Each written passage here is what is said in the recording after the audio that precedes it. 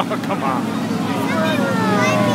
Just when we thought it was calming down after being so wild and wacky all night, it's like we're going to have a 3-1 checker here for the Super X cars. And the number 10 car, Ken Cassidy Sr., in a very dangerous situation.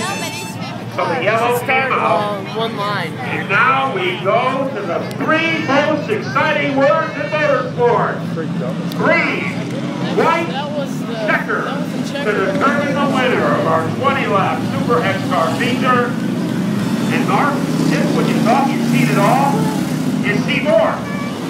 Yeah, I think we just about ended every single race here tonight, any way you possibly can, except the green, white, checkered, and now we're going to have it with the Super X cars. And John Yagmin seems to have a pretty stout machine up there.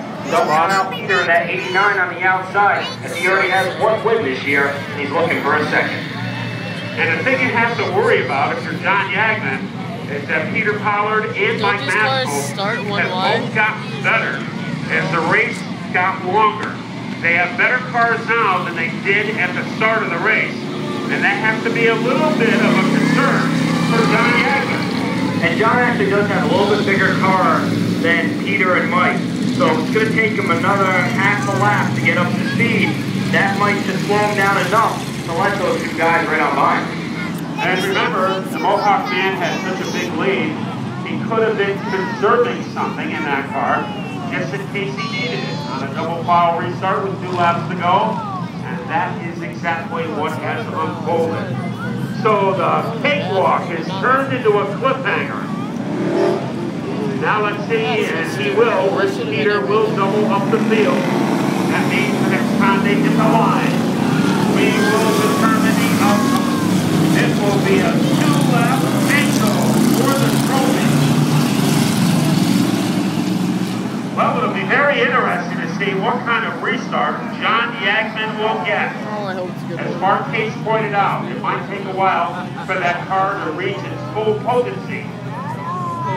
But we are about to find out. The conjecture is over. The action is about to resume. Lights are still flashing on the pace car, which means we will have at least 1 more rehearsal lap. Now the white flag is out. One person to watch here on these restarts is that number 16 of Ed Ryan. He's been real quick on every restart here tonight. Don't be surprised if he tries to put it to the outside going into turn 1 and make it a 3-wide situation. Yeah, we haven't had many restarts tonight, but keeper flying, Ed Ryan has definitely been a factor. So now the moment of truth has arrived.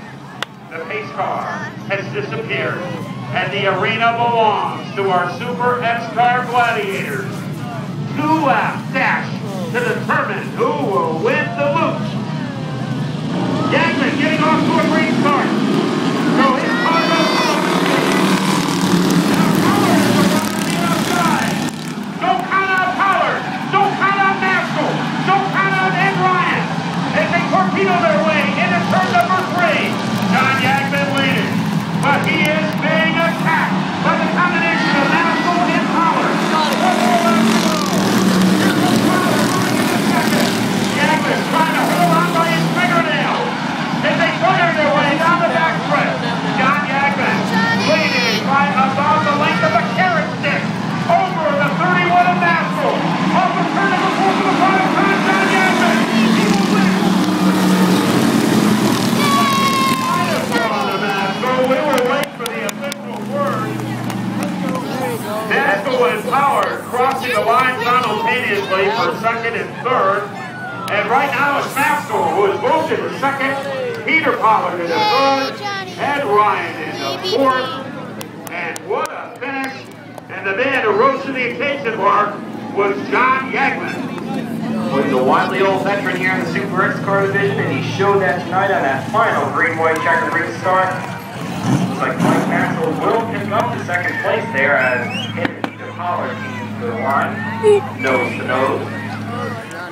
Got everything packed up? Yeah, we gotta speak with them. I just gotta hear him. I just want to see him. Hold on, guys. Guys, wait.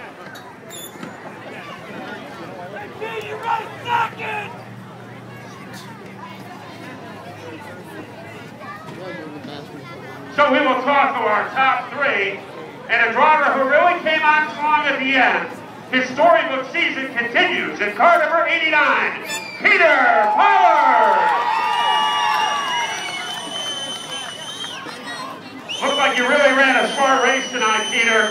Very conservative in the beginning, and then you caught fire in the second half of the race. How did it look to you? It felt good. Car was a little off. Maxwell did a great job going forward. Yagmin had a great car. Just want to thank everybody out there tonight. Good night. Another consistent performance by the driver of car number 89, Peter Pollard. And now let's meet our point leader. He will continue to be on the top rung of the ladder. The Lavender Lightning Bolt in car number 31, Mike Baskel. Mike, we didn't talk about you too much for the first half of the race, and then all of a sudden, you were unbelievable. What happened? I got stuck back in traffic, and then it opened up, and got a good lead and kept on coming. Did you think you had a chance on that double file restart to maybe get a victory? A little chance, I thought so maybe, but John got a good restart, and Pete got a good start on the outside, and not much I could do. The car got tight again, and I want to thank a couple sponsors if I can. East Coast Thunder, by the Jordan Embroidery, Oprah Roll-Off, JNS Lawn Care, Eric's Vinyl Repair, Smith Acres, Post Road Market. You know, just thanks to everybody, my crew. Well, he had a great finish, didn't he? In car number 31, Mike Baskel. And now he is back in the winner's circle after a lengthy absence in car number 9, the Mohawk man, John Yagmin. Well, you look like the Mohawk man we used to know tonight. Okay, What that happened? was unnecessary. I don't know. That's so sorry.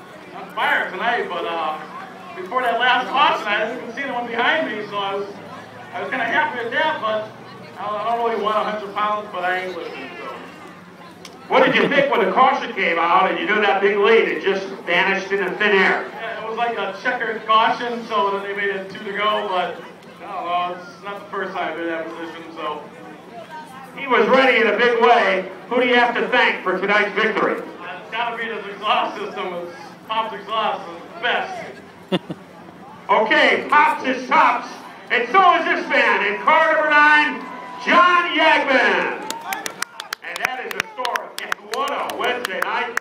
We'll take a couple days to regroup, and then we hope we'll see everybody on Friday for show and go. And don't forget, return to the bowl on Saturday for Nostalgia Night.